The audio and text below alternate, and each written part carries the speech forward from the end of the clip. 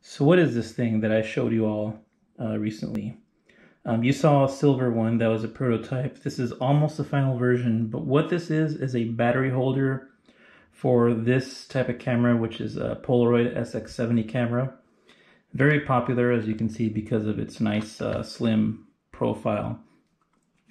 So the reason why I've done this is because these cameras normally don't have a battery inside. The battery has always been inside of the cartridge, and it's a battery that looks like this. I've pulled one out of the film cartridge, but this is what they look like, and you'll usually see the contact points there poking out through the back of the Polaroid cartridge.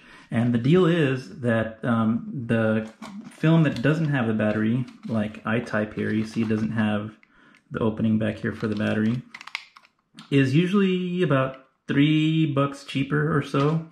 And I found that it's definitely a lot cheaper if you're gonna buy it expired.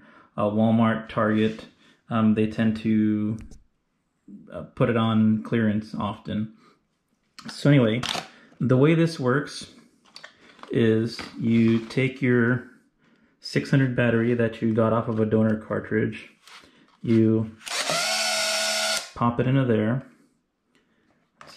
open up, let's put the test film cartridge in there,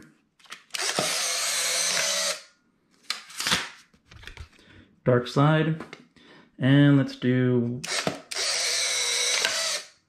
one shot there. Previously exposed frame, just a test shot here. So there you have it. It's a 6-volt battery, for those of you that wanted to know that.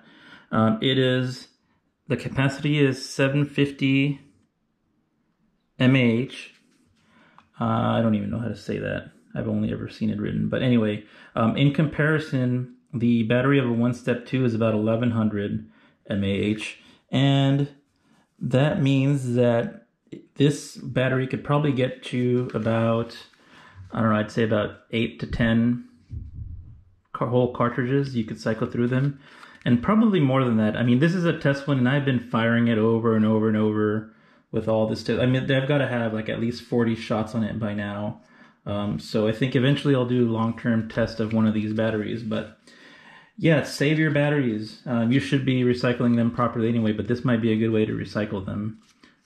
Anyway, if you've got any questions, let me know. I'm going to make the files available soon. I don't think I will offer this for sale because it is more of a DIY project.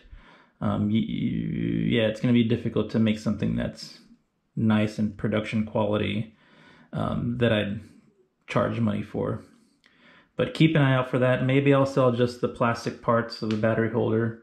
We'll see. But anyway, if you got any questions, drop me a DM. Talk to you later. Peace.